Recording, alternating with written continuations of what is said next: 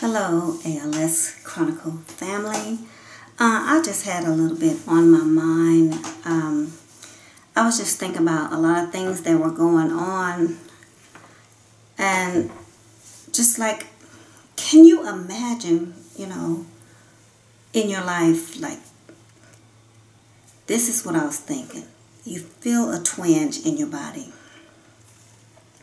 And you just chalk it off to getting older, and you continue to work, and you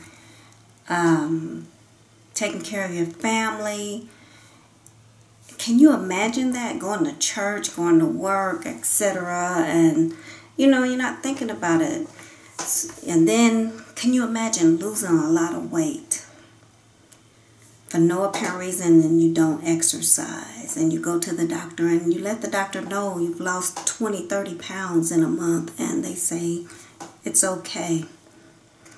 Can you imagine your back starting to give out, like when you try to stand up straight, and when you stand up straight your body flops over? Can you imagine needing your friends to pull down the visor of your car while you take them to lunch? And no one, really, we don't pay attention because this is what we normally do. Can you imagine in the wintertime driving your grandchildren around, pressing on the brake, but you're really pressing on the gas, and you end up in a ravine? Can you imagine that? Can you imagine your body not doing what it's supposed to do? Can you imagine having your 10-year-old grandchild put on your wig to go to work,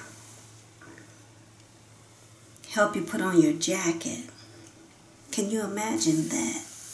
Can you imagine going to the doctor over and over with no answers? Can you imagine falling, hitting your head because your legs are too weak, and being told there's nothing we can do, and then time continues to go on? Can you imagine being told you have ALS? Can you imagine using a walker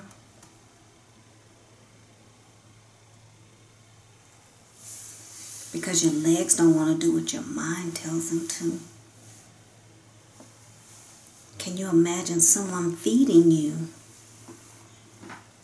because you can't reach your hands to your face?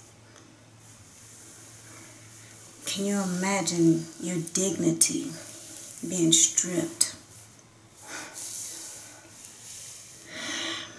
Because now modesty is out the window. Can you imagine falling on the floor, hitting your head? Can you imagine having to trust someone totally to feed you, to bathe you, to clean you, to scratch wherever it itches, brush your teeth, wipe your bottom? Can you imagine that? Your mind is still intact, but your body is betraying you. Can you imagine that? Can you imagine having problems swallowing your favorite food like lasagna or Szechuan shrimp?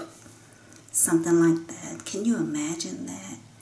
Because the little particles want to go down in the throat, into the lungs, and not in the esophagus. Can you imagine that?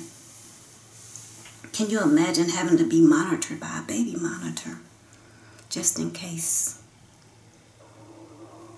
something goes wrong? Can you imagine having to have a tube placed in your abdomen to be fed? Can you imagine that? Can you imagine having to be placed on a machine that helps you breathe 24 hours a day.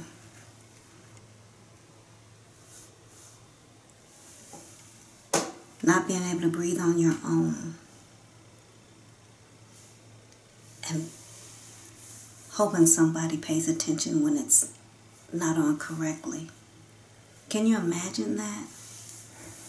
Can you imagine when you can't clear your throat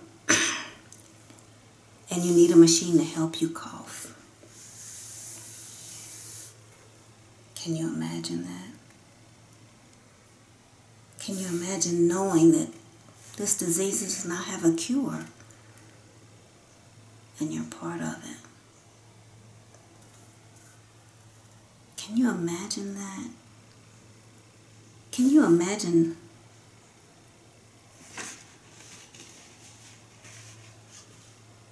wanting to spend with your family all the days that you can and you can't get up to run with them?